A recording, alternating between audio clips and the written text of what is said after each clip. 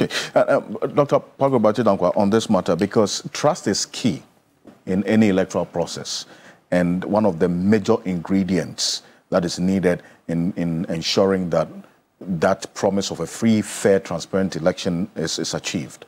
The concerns have been about the conduct of the EC in some of the instances, the errors committed, and then also how they were identified and eventually corrected, and the EC stance on some of the issues that have come up now, affecting or impacting the trust that is crucial going into this particular election. As a party, did you have concerns as well with the recent position on the media, and then also the matter of some of the serial numbers discrepancies, not only limited to the Volta region, Bono, Greater Accra, we understand as well? 7 days to this election. I am very troubled with the behavior of the Electoral Commission. Why is that? You see, in this country, when people are going to write examinations, you take your exam questions to a securitized printing press. Often people are not even aware of where the printing press is or which agency is doing the printing. And then when the printing is done, there's supposed to be verification of every question before it even comes out of the printing press. I'm concerned that printing houses are making mistakes with serial numbers, and printing papers, ballot papers are being sent to EC, and EC is deploying and later asking for those ballot papers to come back. I mean, these things are unpardonable, to be honest. And I've shared my frustrations about these issues on many platforms. This is a very important election, as all elections have been. It's a very important election for the New Patriotic Party. We want to make Alhaji Dr. Mahmoud Bawumia the next president of the Republic of Ghana. The Electoral Commission is the only body that all of us that would vote next week, Saturday, would have to use as a medium to make that decision on Alhaji Dr. Mahmoud Bawumia becoming the president of the Republic of Ghana. So a few days to the election, and we are having these challenges. I think that, you see, Electoral Commission, we beg you, okay? We want a transparent election. We want a free and fair election. We want the Ghanaian people to know that the decision they have made is reflective on the announcement you would make.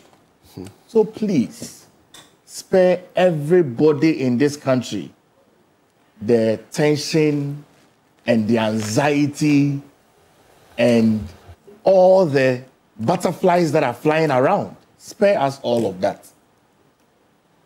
On Monday, 2nd December, we have special voting that is going on, or is going to happen. I hope we don't have any issues with serial numbers and any issues with ballot papers. But I have to really express my disappointment with all these issues of serial numbers and the fact that some ballot papers have to be bent for political parties to assemble and to be watching. To be watching. Oh, please. I mean, I think we've come very far. Okay, Madam Jane Mensah, we beg you, please. Okay, we beg you. Let's have one country. Let's have a peaceful election. Let the Ghanaian people know that should they make a decision to vote for Alhaji Dr. Mahmoud Bawumia, that is reflective and not otherwise. So these things do not augur well. Okay, it does not augur well. So please help all of us. And those would be my comments on the Electoral Commission. Let's see.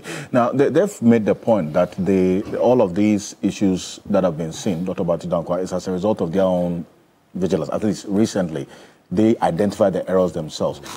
Previously, we saw the NDC also identify some of the issues and the errors that were pointed out to the Electoral Commission and eventually corrected.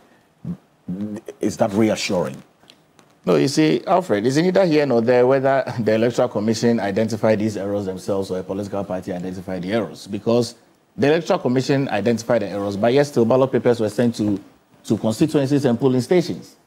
They should have identified the errors at the printing houses and asked the printing houses to reprint and not even come into the public domain. It should have just stayed within the political parties. That look, the things that were printed, it's not reflective of what we wanted, so we've asked for a reprint. There are issues that happen, like I stated in the beginning of my submission, that when people are writing exams and they are printing it in printing houses and they make mistakes, they reprint it. If the questions are not clear, if some questions have been mismarked, because you know when you print, sometimes it makes up, you can't see the words clearly, you reprint it. So these issues that the Electoral Commission identified the errors that they identified shouldn't have made the ballot papers go to the constituencies. It should have been halted at the very beginning. That's it. And also to state that, the media coverage of the election, I'm aware that about 4,500 media personnel are going to give to be given accreditation. Yes. But really, you see, Alfred, we have never had an issue with the coverage of our election by media houses. We've never had an issue. From 1992, 96, 2000, even the most heated election of 2000, we've never had an issue. There's always been mandated bodies, GJA, GIBA, Primpark, the new media, all of these that bring out information very clearly. And in this time and age, there's really, even the people you are giving accreditation to, there are other people that will be able to find the results and put it out. Are we also to state that when other new media people find the results and they put it out, because they are not accredited, those informations will be wrong or not? I think, you see, the Electoral Commission, the way they are doing the things they are doing, it doesn't augur well and it's not helpful, okay? Like I stated, by next week when we finish voting and we start doing the analysis on radio and TV, and we start watching online feed and everything. We had a 2020 general election. We didn't have anything like this. Okay, we didn't have anything like this. Everybody had the freedom to cover it. People in constituencies, in rural communities, people were calling and sending results. So where are all these restrictions coming from? So, well, I'm glad that they said GJ and GIBA have agreed that they will give 4,500. I hope that we don't set a precedence of 2028 that because of the 2024 general election, media houses were accredited. You can accredit all media houses that are registered with GJA. And for the media houses themselves to decide who would go and represent the media house. Because media houses have affiliations all across the length and breadth of this country. Dr. Palgrave Boakye-Danquah, thank you on this one.